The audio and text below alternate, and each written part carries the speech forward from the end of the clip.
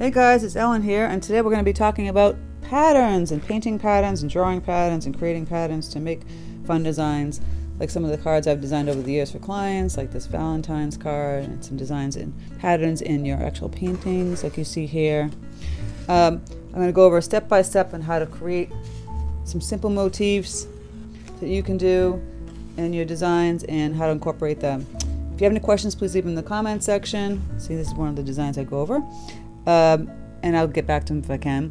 If you're a Patreon member, you can download the motif that goes with this that we drew, but I go over it step by step. And if you don't know what Patreon is, it's a place where I have exclusive tutorials on Thursdays and traceables that go with my YouTube and ad-free videos. So check out that link and you will see what I'm talking about. So without further ado, let's get started. And oh, don't forget to hit the bell notification button to know my tutorials up, because sometimes they're just a little sporadic. Let's get started. So let's talk about patterns. So you might not want to even deal with patterns, but sometimes you might want to create cards or designs that have patterns in them. I have a few examples of greeting cards I've created for clients over the years. You know, this is a pattern I actually did.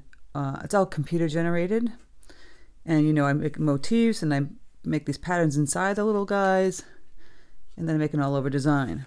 This is a design that I painted, then I scanned in, and it was actually watercolor. You can see the faded colors here, and all the different motifs of flowers and elements. The Valentine's kind of in that pen and ink wash kind of technique that I showed you with the birds and the topiary in front of the doorway. So you're washing in a color, and you're doing some designs on top of a heart, and then you can do some wording also. Again, another pattern with butterflies with color within color and patterns within patterns. Another one, butterfly. How you can interpret patterns, you can put them in your designs. Here's a design I did a while ago with tulips, and you put the pattern in the actual vase, right? And sometimes you might just start out just by painting like icons like these. I have a bunch of icons that I did, and I try and interpret these into patterns. I'm just painting simple motifs of butterflies and little flowers and leaves and stems. And then I kind of mix them all up together to make a pretty pattern, different sizes. And here's like a ladybug with patterns around her. I start off really by doing a sketch. I use a pattern, like a sketch right in my sketchbook. I have a lot of crazy stuff in here. And here's some newer patterns that I just created. Motifs. I call them motifs, basically patterns. See these little cool patterns. Just in just a couple of colors. And then I'll go ahead and I'll put it in my computer. And then I'll turn it into something like this, which will in turn eventually into a product, fabric, whatnot. I don't think if you guys want to get into that, that's just something that I do personally for work. Here's an example of some of the patterns that turn into products. This is a teacup with the tea. You see a little bird inside. Well, he has a pattern too. There's a pattern all over the porcelain teacup. And there's my name. This was made in Japan. I had a big Japan client a while ago. But they took the pattern and did it all in kind of a whole bunch of products. It was also in aprons and whatnot. And so you can interpret flowers and patterns and even elements of like animals. I have a peacock kind of in here. Just like that. I mean, you can go crazy. I doodle patterns. Your doodles can be all kinds of patterns. And you can do them, like I said, I showed you the cards. So if you want to do for cards, if you wanted to do a design where you had like we did in the bird, he has a pattern inside the bird. That was a great tutorial the other day. If you haven't checked that out, you should go check that out. I've just recently painted some of these kind of patterns, right? And I'll go in and I'll just my computer and I'll play around with that. But you can do that too. You know, that really simple Valentine's one I did of like the rainbow. You could just do a whole bunch of those and put it on a nice piece of paper and frame it, and that will look really cool as an art piece, you know, that you can give to somebody. They would love that. You know, and they come up in sizes and shapes. I'm going to teach you to just draw how I would do a pattern. I have a little motif traceable download on Patreon. If you're a Patreon member, go check it out. If not, go join Patreon. You can see it right here. And just check it out. It's actually, I just give you extra content over there, exclusive tutorials on Thursdays, and traceables that go on my YouTube. So I have just a piece of paper just to show you ideas of like doing patterns. Like I said, I showed you in the pattern you could have a butterfly, you know, draw a butterfly. So here we have a head and a little body, quick butterfly. And then inside the wing itself, you could put a pattern. In a line, you could put a flower. It doesn't have to be a realistic butterfly. And again, you could have like little scallop edges, creating patterns on your butterfly. Little dashed lines for the body. Could even have flower antennae. And so how you build this is that you would draw maybe a flower here, right? And maybe a paisley, which is this like teardrop shape.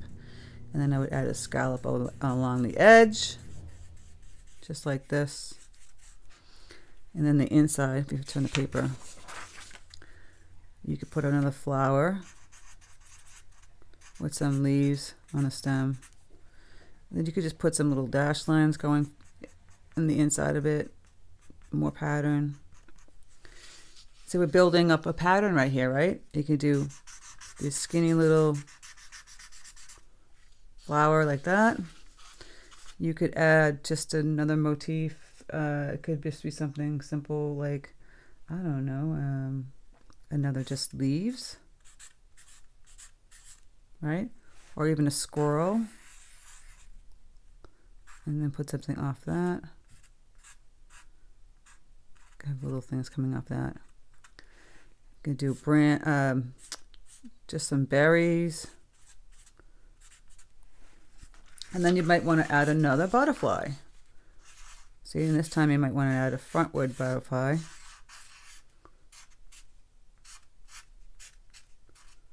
Just giving you ideas. It doesn't have to be a butterfly.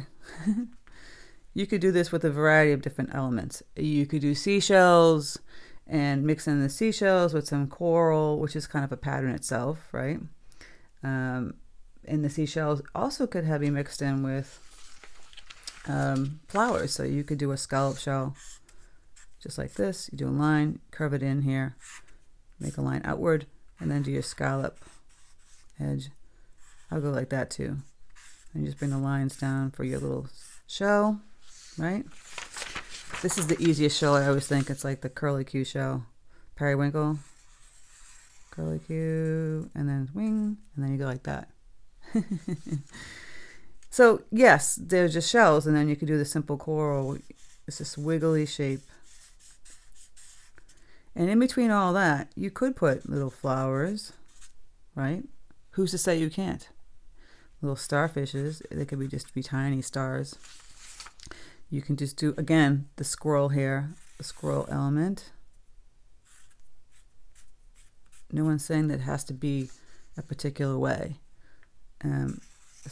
Like a small sand dollar. See, how you make it into a pattern is bigger sizes, smaller sizes, you know, different shapes. So then there's an example of sea life. You know, you can interpret it, nature, you do like a bird. We have so many drawings of the birds. You know, just doing a quick birdie. It's kind of goofy, but here's the bird. You can have branches. You can have flowers with the bird. All kinds of stuff. This is just examples of how you can take patterns. And then, so again, like in the vase, you have flowers that we're doing. Tulips, just sketching roughly a tulip here. And you take all this element and you can put it in the vase. And so you have created a really unique design itself. So I would keep the flowers really simple, just like I've shown you in this one. And you can keep it muted so it's like pretty design. So there's that pretty design, and then there's the flowers.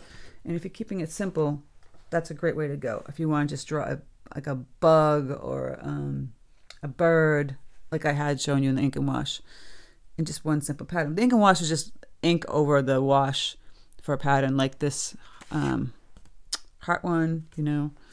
I have the ink wash bird here. But when you want to get really fancy schmancy, you could have taken this bird and thrown in a pattern like this. You have those little patterns in here, and really brought it up a notch in an element that is different and unique. That, you know, not too many people will have. It's just going to make your design like really stand out. And this is just not obviously a tutorial about, you know, a watercolor field or trees and techniques. This is teaching you to think outside the box, to be more creative with your designs. You can always paint realistic flowers and trees and bushes and fruit and whatnot, but take it up a notch. You could have your fruit in a basket that has a pattern on it, right? And if you don't see anything you like and you want to create a pattern, this is the way you do it, you know? So like I said, you have the vase here and you're just drawing like squirrels, flowers, you know, elements, making it different. Put a little scallop on the bottom, scallop on the top, just like that. So also another thing, I'm going to grab the paper. Now we're going to get to the painting here. So I have my Arches 100% cotton cold press. You don't need to have this for this particular exercise, but I have it on hand for me. So, but it does work better if you want to do wet on wet, and if you like to do a wash-in type of pattern. I always say that's the best paper there is for watercolor. And brushes, it doesn't really matter. It's going to be whatever works well for you. So I might just, you know, start by really doing something simple. We can start by taking, take some yellow. We'll make a nice pretty green. I have the cadmium yellow deep. And I'll grab some of my peacock blue because it's going to make a nice bright green. Oh, it's a little more bluish, not a little yellow. So I showed you the squirrel. So yeah, just taking your brush and you're making, of course, it doesn't want to incorporate a squirrel. This paper has a tooth to it, so it made these kind of lines that come out of it, but that's perfectly fine for me because it could add to the pattern, right? And then you could just do some simple lines coming outward on both sides. And you have this really cool motif already, right? I thought it was pretty simple. And you could go in here, just throw in randomly another simple stem with some leaves in the same colors. Another thing that will help you also is that you pick the colors that you want to paint. So for instance, on this one I had colors already picked up. I had like these bluish grays and these golds, and that's what I wanted to do. It might help you, or you could just do monotone like I did these ones. Just like in the pinks, and the values are different, darker and lighter.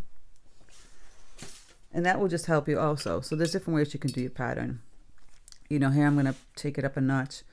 I'm going to go in and take, here's my alizarin crimson, right? And I can put a little flower in here.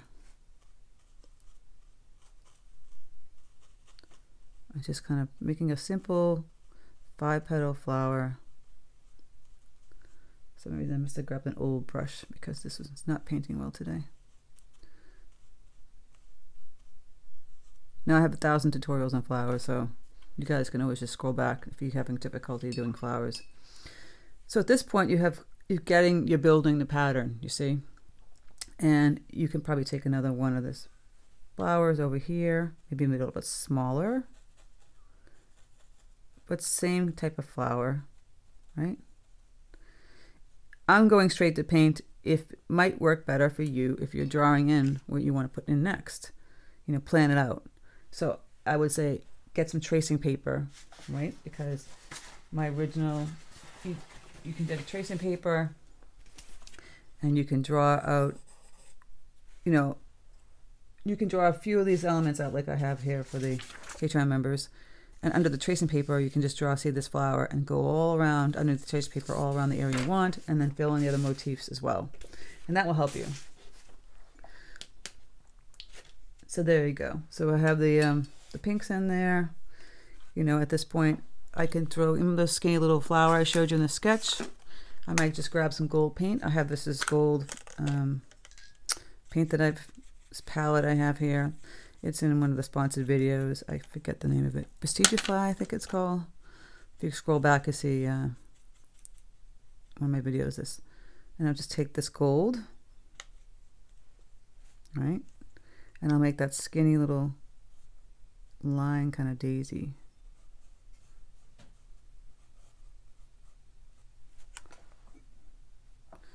And I'll put another one over here.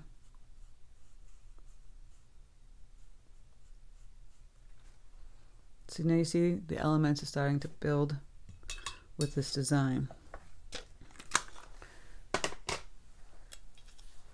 I might go in and add some more purpley tones, blue tones. Like I said, you might want to figure out, excuse me, I'm sorry, I'm just moving things around here. What color palette you want to go for. So I'm going to take my peacock blue right here, mix up some crimson.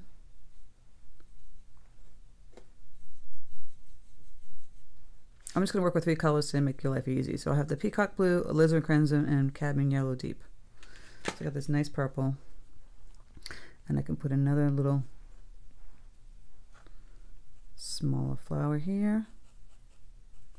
See, another 4-petal flower. Grab the green that we had before in the beginning and just put a stem going this way. And the green might want to get a little bit darker, so I might add some more blue to that.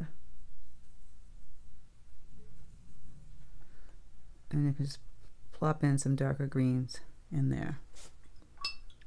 See, we're still building the whole pattern. Again, we can grab some more crimson. Might want to make this flower a little bit darker. If we add a little yellow to it, it will tone it down a bit. So taking this palette. So now we have some lighter flowers, some darker flowers, different color flower, different shape type flower. When this dries, I'm going to show you what I'm going to do with this. So we have those leaves and flowers. We can go back in and add some other type of elements. I'm just going to put in like another stem over here, or actually a purple flower. Put another little purple flower here first.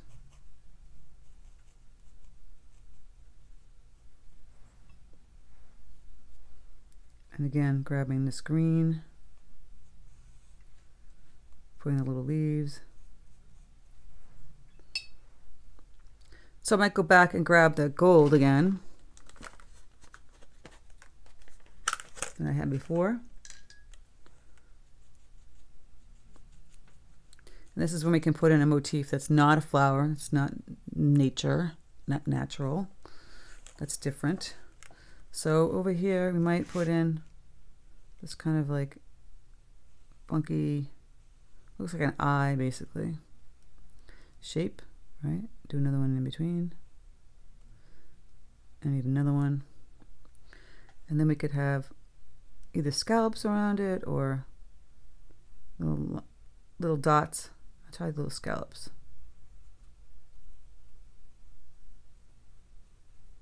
So it doesn't really make sense because it's not natural with nature, but it's a pattern. And I could do another funky one over in here.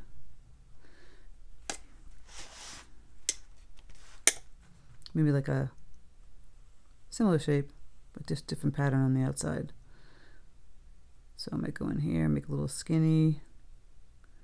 I might put a little flower in the center of this one, and then have little lines coming outward. Kind of looks like one of those parameciums or scientific experiments. And then you can put little dots on the outside of that. But you see how they are not actual part of nature, they're just a funky pattern, and I can go in here and do a scroll, whatever also. But in here I might change it up a little bit. I might put in, I'm going to grab some of this blue and crimson and some yellow. Gonna make a grayish brown.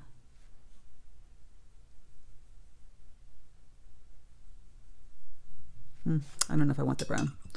So what I think I'll do is I'll grab that purple for the head and the body and put a teeny little butterfly in there.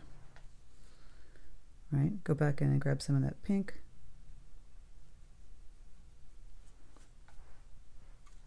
I'll just put a teeny little butterfly like I showed you in the sketch. That's a little teeny one in between those flowers. You can go and put a bigger one. Same purple. Body.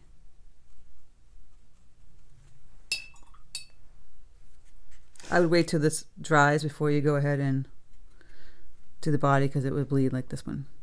And you put the antennae. Meanwhile, back at the farm, you can just build up your flowers more. Going back in with this one, and I can go in here and add a darker value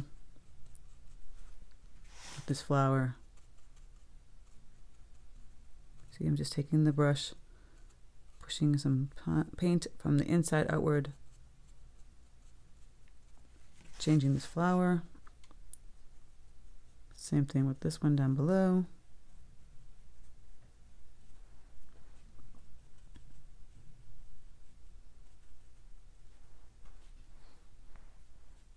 Actually, I think I'm going to fill in this whole thing with this value and then go back with some darker pinks. Going to fill some of this up here and even make the butterfly a little bit darker.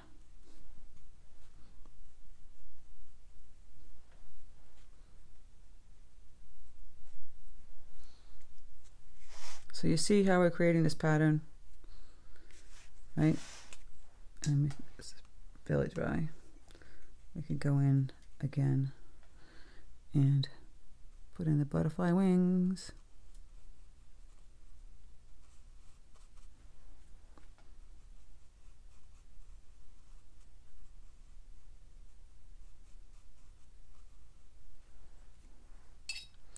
And then start building again with the greens out here.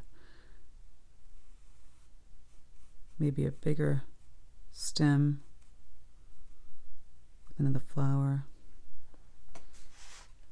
Could have some leaves just coming out here. Now my green got a little dull because I had some red on it and it neutralized the green. I could go back and grab the yellow and the peacock and make it bright again.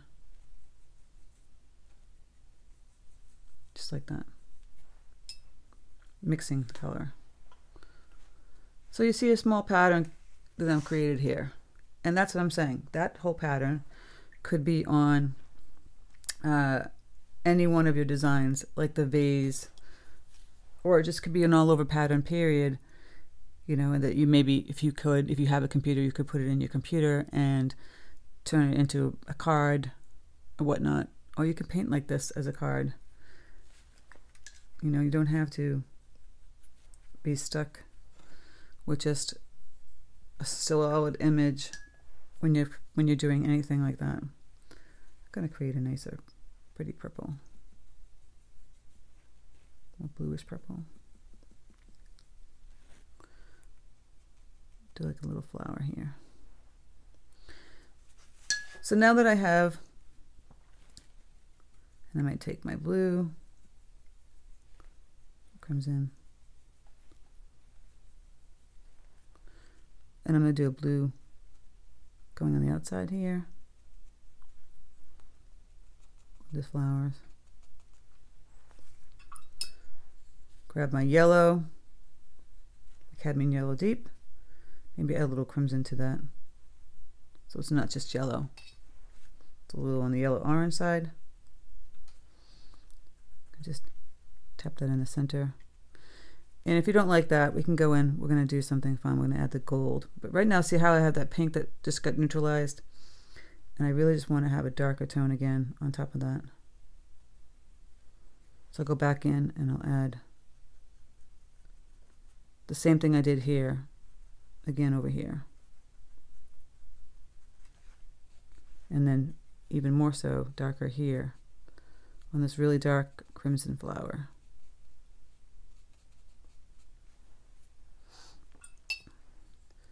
And then you could take that darker crimson, maybe water down a little bit, and start doing the pattern in the butterfly. Let me zoom in. So, a little stem. You can make little leaves. A little flower. You see? Now the butterfly became a pattern within a pattern. You can put little dots on the outside.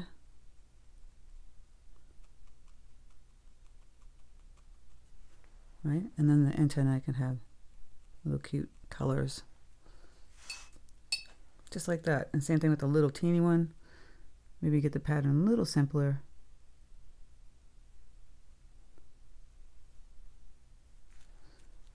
And then do the antennae. Just like that.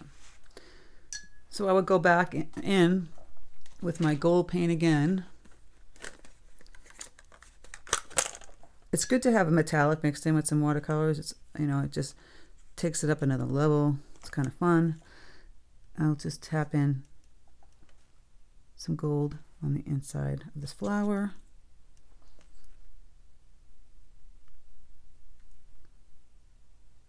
I mean, you don't have to add any metallic. I think it's just fun. And then I'll do some gold on the outside edge of the flower, hitting some of the white and then some of the pink. Just like that.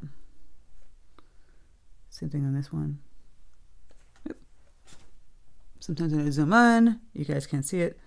So I'm just taking some gold and I'm just sporadically sticking some of that around the flower. And I'll put the gold in the center of this purple one and this purple one. And here I'm going on the outside of the flower and the inside of the flower. It doesn't have to be on the, like I showed you in the birds with the wash. It doesn't have, the color doesn't have to be right there. And I can put some gold on the outside of these elements as well, so it kind of fits in. Might add some gold just around this little fun little squirrel. You know, little dots around this one. You could do another simple little gold flower here. I'm not going to show you the whole page, but so you get an idea of how you can change things up and put some gold going up and down the butterfly. And then on the outer edge of the butterfly wings. Just like that. You see? We've created something totally different. Again, you could add just more touches of like gold or add little gold elements again. Little just gold, simple flowers right here. But then there's a simple pattern for you guys. Using different elements. So I had this funky little motif mixed in with the flowers, and it doesn't seem odd or strange because there's gold flowers, there's gold accents on the flowers in the butterflies, and then they have a gold motif. You see? And you could just do this and have fun. This is like a really great therapy kind of situation here. If you know how to paint flowers, you guys are really good at flowers. You can paint some stems and leaves. I mean, you're just incorporating it and just moving it around. So what might be helpful for you if you move the paper around too. I'm used to just making patterns, so I don't have to do that. But if you move the paper around and paint that way. You want bigger flowers, smaller flowers, different shaped leaves, little scrolls. We've gone on to how to draw these things. So I think you guys are pretty well, you know, I think you guys can understand it by now. I'm curious to see what you come up with, you know. There's so many different ways. And you can make it all monotone. It didn't even have to be these colors that I have. You could do some all, just one monotone, one color. So one color, different value. So here is like the peacock blue, for example. Well, that's mixed in with some purple, so I'll just take that out. So here's the peacock blue, right?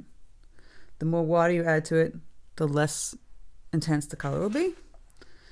The less water, the more intense the color will be. So here I'm saying, here's the value of this with some water, right? More paint, more pigment, less water, even darker so. And pigment, really less water, look how dark, right? Oh my goodness, you didn't even see that. Okay, let's do that again. So, dark pigment, kind of almost straight from the tube. A little water down from the tube, you get this. Even more watered down, you get even lighter. Even more water down, you get even lighter and lighter. It goes down and down and down until you practically can't see it, right? And that's how you change the value of your color in your paint. So you have that watered down the color, and you can just go like this, right? And when that dries, you can add practically 0 water for the pigment and make your stem and your center. I think I have a tutorial on monochrome. So you're doing the same thing with this pattern, only in just one color. And that's that. And then you, before you know it, you'll be doing patterns in your designs like this. You will be doing, I'll show you some more again. See, like the ladybug had that, I took with the gold pattern. And this, I took all those patterns and changed and add gold, black, different flowers, motifs. You can have fun using butterflies, you know, all kinds of stuff. This is a little more sophisticated. This pattern that I did from these motifs. You know, what is a good thing to look at? Go look at tiles. You can create tiles. Hey, you can actually create your own tiles, guys. I mean, if you think about it, tiles, you know, I have the monochrome. Of course, I can't find it, right? I'll try and find it when I'm talking to you. Oh, yes. Patterns. Doesn't it look like a tile? Right? So, yeah. I mean, you can make like a tile painting. This could be, something like this could be really big. And that would be great in a square frame that you could give to a friend, you know. So I hope you guys enjoyed this quick little tutorial about patterns and designing patterns. If you have any questions, please leave them in the comment section. And again, don't forget, if you Patreon member, you can download some of the motifs that I drew out. And if not, I showed you how to draw some of them, so you guys can come up with a lot of stuff. So take care, guys, and I'll speak to you soon.